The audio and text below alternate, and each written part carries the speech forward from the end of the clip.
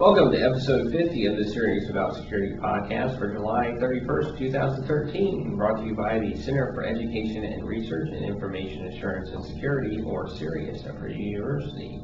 I'm Preston Wiley, and I'm joined this week by Mike Hilligan. No Keith this week again, and I think he'll be out next week, but after that, he should be back, hopefully. Mike will start off this podcast. All right, thank you, Preston. I want to talk about data breaches at universities. There's been several within the past month or two. So I selected 4. There might be more, but I came across 4. And I'm going to kind of cover these one at a time, kind of in order of severity.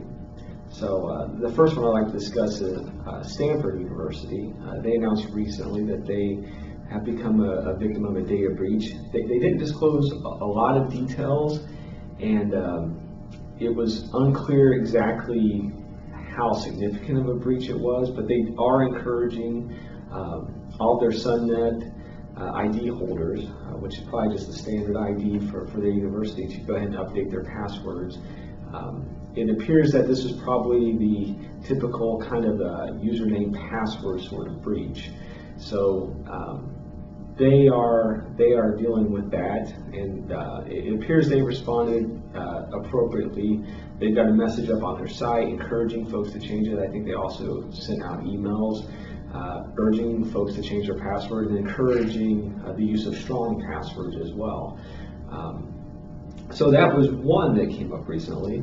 The next one I'd like to discuss quickly here is the University of Virginia. This was not so much an electronic data breach as more of a physical one. And I don't think we see too many of these anymore, but what happened for the University of Virginia is that they mailed out brochures on July 3rd, and they used, according to their site, they used some older, out-of-date program for printing the brochures. And what was included on these brochures that went out to approximately 18,700 University of Virginia students was it had their social security numbers printed on the brochures. So clearly not a good thing. Their response was that they are updating their software, which is a good thing. They are trying to mitigate any damage, and they have offered all the affected students a free year of access to a credit monitoring service. And they've also established a toll-free number that students and parents can call. So not a good data breach in this case, but the brochures were mailed to the students themselves. So assuming that they didn't fall into malicious hands, the impact of this one may not be too bad. But clearly not a good thing. It makes you wonder how, in today's world, a program could be that out of date, how social security numbers could just be passed through like that. So yeah, I consider this probably one of the most unacceptable and avoidable to have probably of the data breaches that you're going to go over. Yeah. Fortunately, it didn't disclose more details, but yeah, this seems like just a real oops.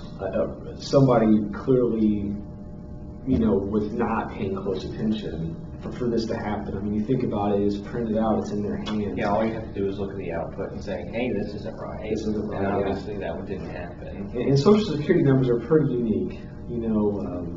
If you're paying close attention, you're not going to confuse it for a phone number or anything. It's pretty unique pattern. So,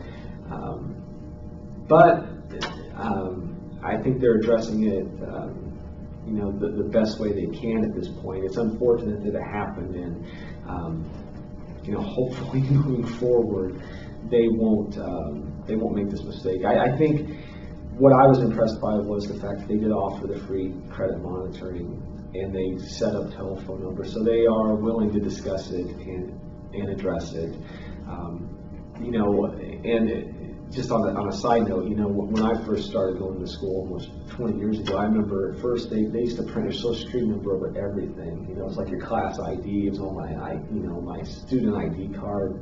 And even at that time, I thought, this is really bad. This is not how they should be handling social security numbers. So I don't know, I can see this kind of mistake happening, but I don't know why it wasn't like the student ID number. And I sure hope that the student ID number in their system is not the social security number for the student. And there was nothing to indicate that that was the case, but let's hope that they've limited the damage that was done by this and that they won't have any of these issues going forward. I wouldn't be surprised if they switched over and their old program used the social security number and their new program had their student ID number or something like that, and that was the error. Yeah. I mean, a lot of universities have been switching. It seems like a long time ago, but they've been switching from social security numbers to unique identification numbers specifically for the school. Yeah, and you know, I think one of the challenges for a university is I don't know that they adapt to new technology as quickly as businesses do. They have a lot of legacy applications in some cases running, and this might have been a throwback to one of those programs. Like, you know, 90% of their stuff's running on the new infrastructure, but here's this, you know, this one unique feature. You know, these brochures still get printed out under this old program, and you know, there's like 5% of the IT staff even understand how that program works because it was written, you know, 30, 40 years ago. So, yeah, this I'm sure is a wake-up call for them, though, that it needs to be addressed, and hopefully they contain this and it won't go any further. And thankfully, it didn't disclose any additional data. Social security number was bad enough, but if it had given away more details, I think it could have been really bad, as we'll talk about later here. So the next one I wanted to discuss was an attack on the University of Delaware that affected the personal data for 72,000 staff members. In this one, let's see what was disclosed.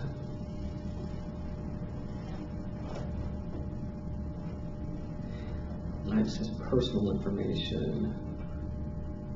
Okay, the data breach included names, addresses, social security numbers, as well as those unique university ID numbers, which correlates to a high risk of identity theft.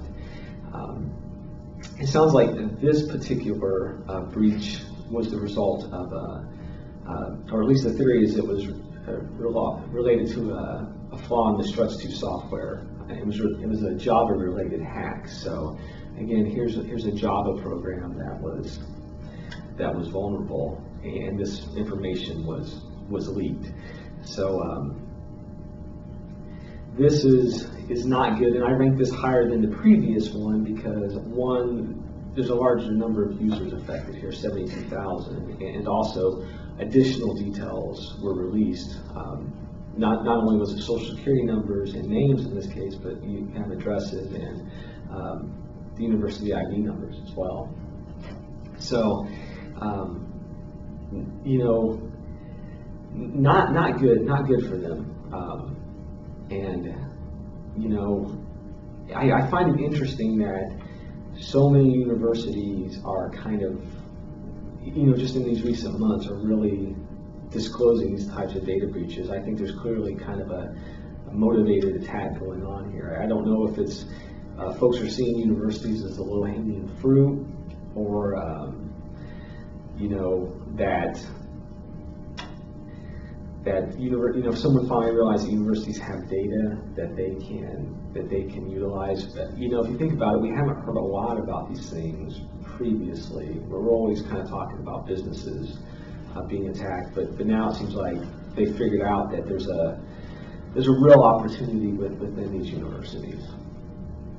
Yeah, well, it seems like they focus on universities every so often, and you get these just long string of university hacks. It seems to happen once every couple years. It seems like where you just have this.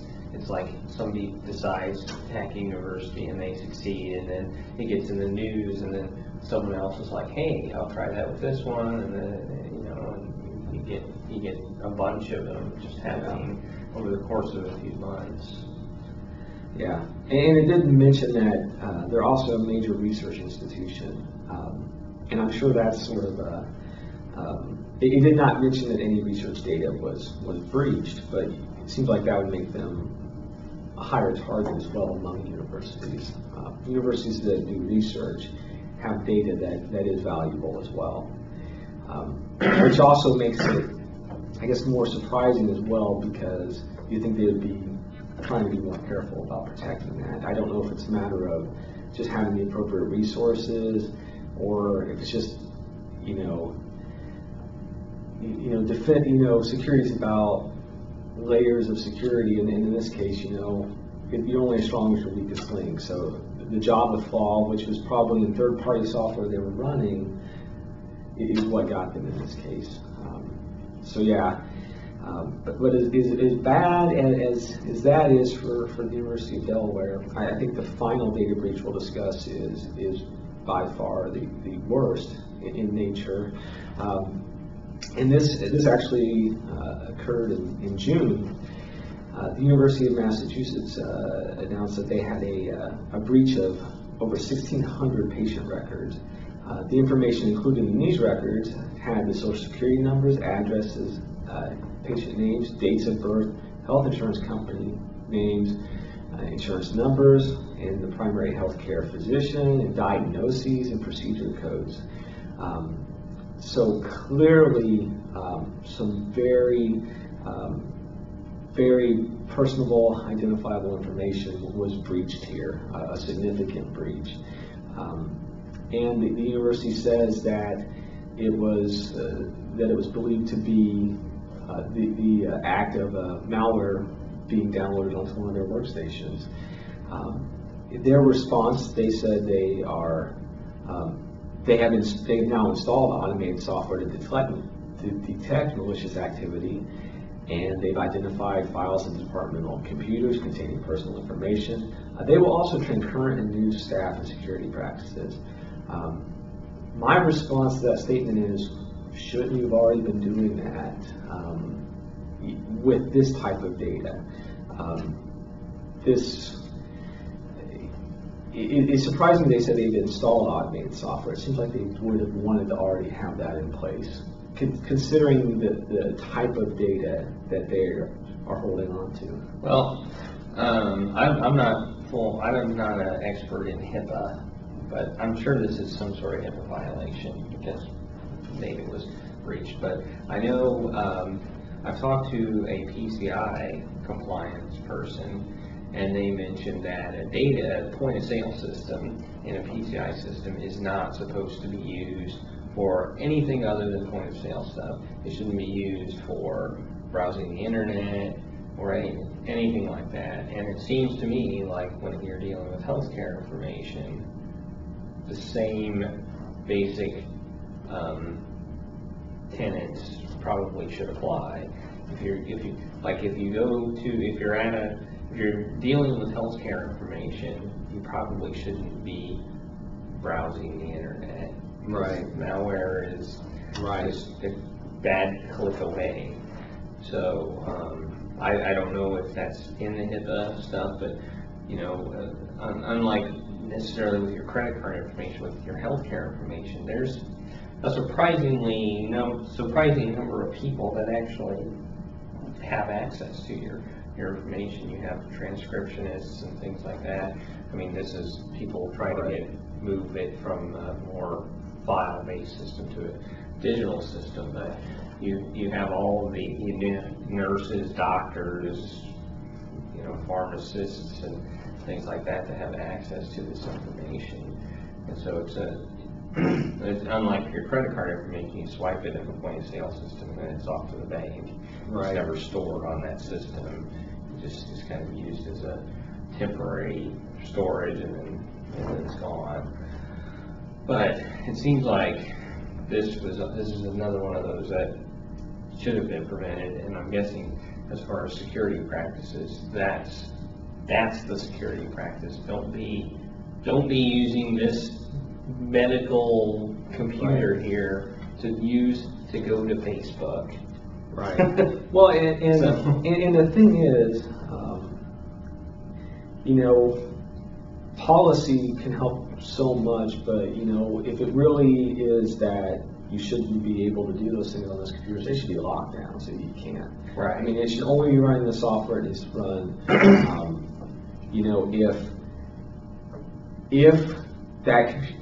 If for some reason that computer, you should be able to go look up records and stuff. You need internet access, it should be through like a proxy, and only certain sites are allowed, like medical sites that would be relevant, not Facebook and Twitter and stuff.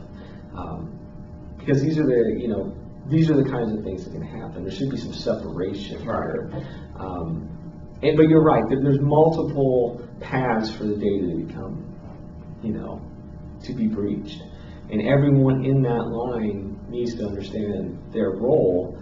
But I also think every piece of equipment used along that line should be locked down and protected. They should protect the users from themselves to a certain degree as well.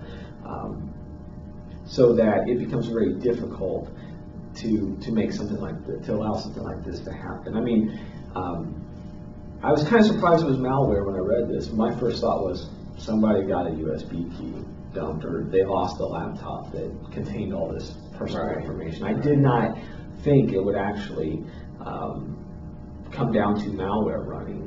Again, we don't know any additional details, but I'd hope that the computer, that the person logged into that computer wasn't running as an admin account when it installed the malware. I know some malware does not need elevated privileges, but it seems like all those good security practices should be in place, especially on a medical computer. It should have a heightened sense of security. It should be very difficult to do anything outside of the normal, just running normal things on that system. Yeah, I don't know, and it's probably even a bit more difficult at a university, probably because you may be potentially using that data for research purposes as well. So they're even more exposure. Yeah. Unlike maybe a hospital, they use it internally for their hospital records, but in a university, there's kind of even more potential sharing of data, and even more potential for this. And maybe it was on somebody's personal work. Yeah, I doing research on the data or something like that. Yeah, I should have mentioned that it was the Center for Language, Speech, and Hearing. Even then, it seems like if you're doing research on data, you don't need a person's social security number, you don't need their address, and you don't need their name or date of birth. You can tie that to an ID, and then if you, which would not be like a university. I mean, research data should be anonymous. Yeah. I mean, it may have been people who signed up for a research study or something like that, for all we know. Yeah. So, although it says patient records, but that's still medical information. Yeah. Like I said, it was the Center for Language, Speech, and Hearing, so I don't know.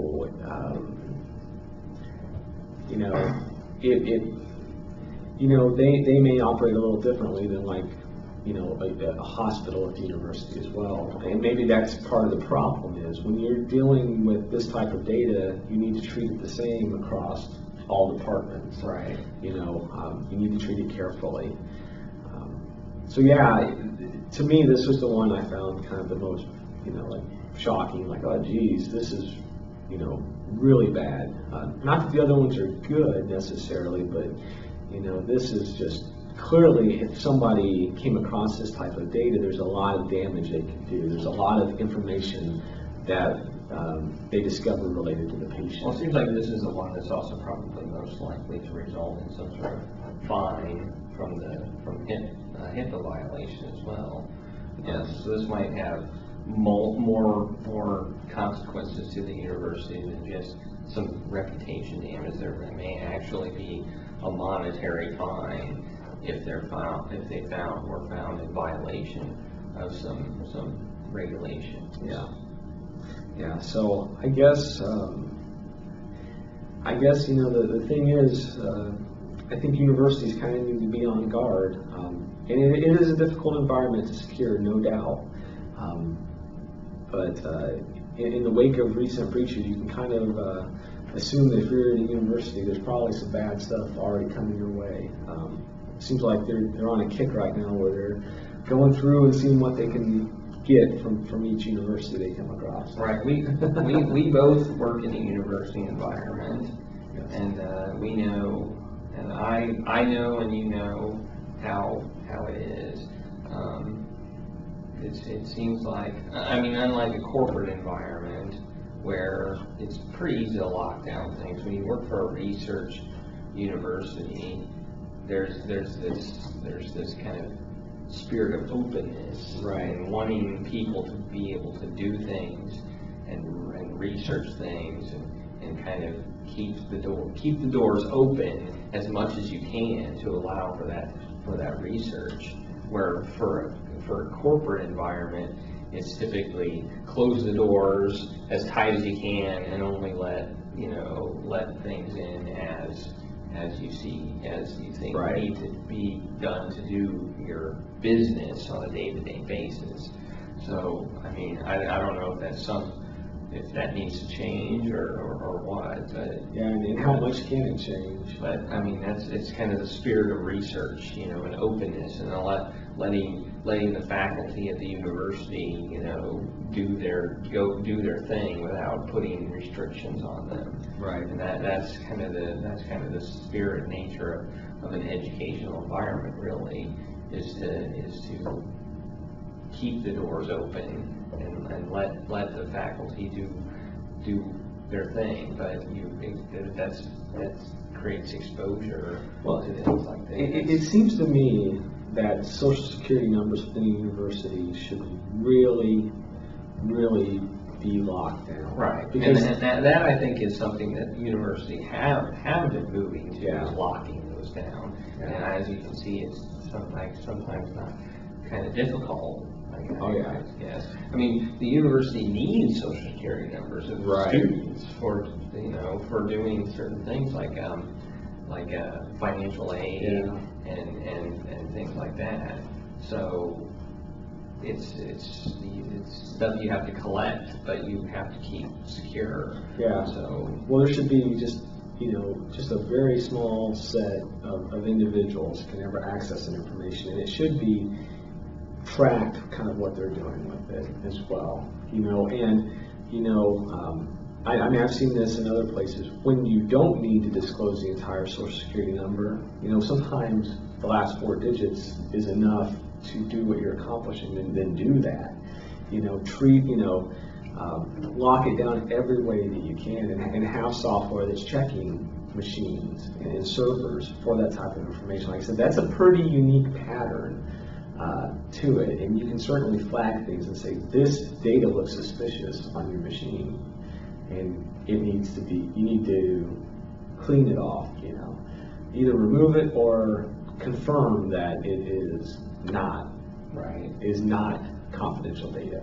I guess companies need Social Security numbers as well, as far as employment practices go. But with the university, they still share this data. I mean, if you are a student, your Social Security number is shared because they need it for various purposes. So, and I believe the same is true if you're an employee. It's also, and you decide to become a student, I think they can just pull your information. So sharing and making things easy has its cost, and there's more exposure. So, yeah, these are all pretty bad. These are all. I think that there's a lesson in all of these. I mean, the University of Virginia one, I think, is the one that was just a brochure, but I think it was the most preventable. I do as well. I mean, all you have to do is look. All you have to do is look. Let's look to see what we're printing out. Oh, look, there's a social security number there. Obviously, that wasn't done. So I think that was the most preventable one. And as you mentioned, was it the University of Massachusetts? The healthcare information, that was probably the worst one. But 72,000 staff writers. It's pretty bad. It's pretty bad as well, from the University of Delaware.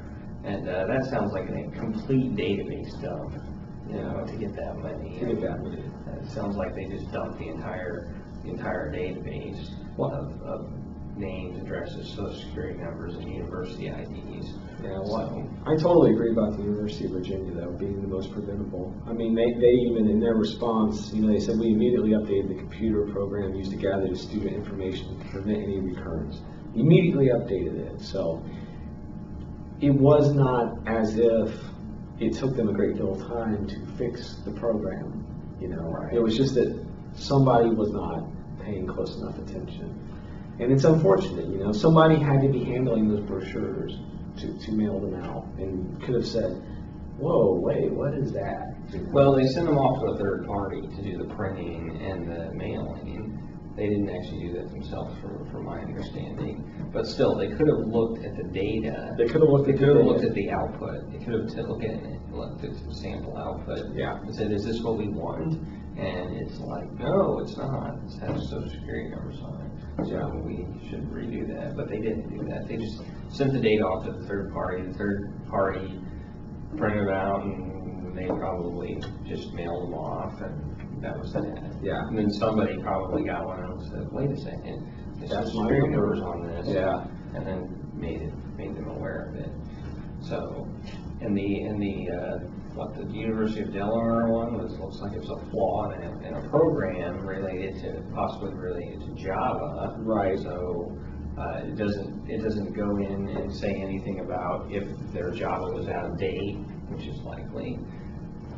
But yeah, and that's a tough one. That's a tough one because as a university, or for that matter, as a business, some of the things we preach as security professionals is, offload that responsibility. If you don't have the expertise in-house, let somebody write you a system and let them maintain a system for you that can protect this data. So, that third-party software, in my mind, that's probably where the flaw well, was. Struts 2 is a framework for application development within Java. Okay, so they were still running it. So I think they were still running it locally. I think they were developing the software for doing it within that framework. Struts 2 framework. Okay. So I clicked the link in the article because I didn't know what it was. It's an elegant, extensible framework for creating enterprise-ready Java web applications. Yeah. So it's like, I guess, like Cold Fusion or something like that, as far as kind of a managed development environment or whatever. Yeah, it's hard to tell with Java, because you really have to stay on top of it to keep it up to date. And even if it's up to date, who knows whether a 0 day will come along and get you. You know what I mean? So, but they didn't really disclose any further. So to me, it seems like they might have been out of date because they didn't go into further details and say, the flaw that was exploited was in Java and had not been patched yet. Because that would have been gone back onto kind of Java. So again, it's just a good reminder that we want to keep everything patched, everything running up to date, and really limit, user access as well. Right. And I think it is more challenging in a university environment because people have different roles. People tend to move around. You tend to have sort of jack of all trades in some areas. You've got somebody that's doing maybe 5 different jobs, and in like a professional environment, they have checks and balances for that. But sometimes in a university, if you have folks that you don't have that checks and balances, and they need this level of access for this one role, but their other role they don't. And when they're crossing between the roles, these things can happen. If they go in under the wrong ID, they're doing one job, they're doing under another ID that has more privileges. Mm-hmm. They can pull data that they typically would not be able to do. And I think you find more of that maybe in a university environment because, like you said, the openness of it, the willingness to kind of work with what you have, bringing in students to help do right. things. And you also have students coming in, students going out, students coming in, students going out. Absolutely. So you have a lot more people coming in and out, and that also increases how much exposure you have. So and you also have these students who don't care about their passwords or their accounts or whatever. So yeah, you get all that as well. So anyway, I guess we'll wrap it Yeah, up. let's wrap it up. Thanks, Mike Hill. I'm Preston Wiley. Keith Watson will be out next week as well, probably. So I don't know what we're going to talk about next week, but we'll figure it out. We'll find something. So thanks for watching. Have a safe and secure day.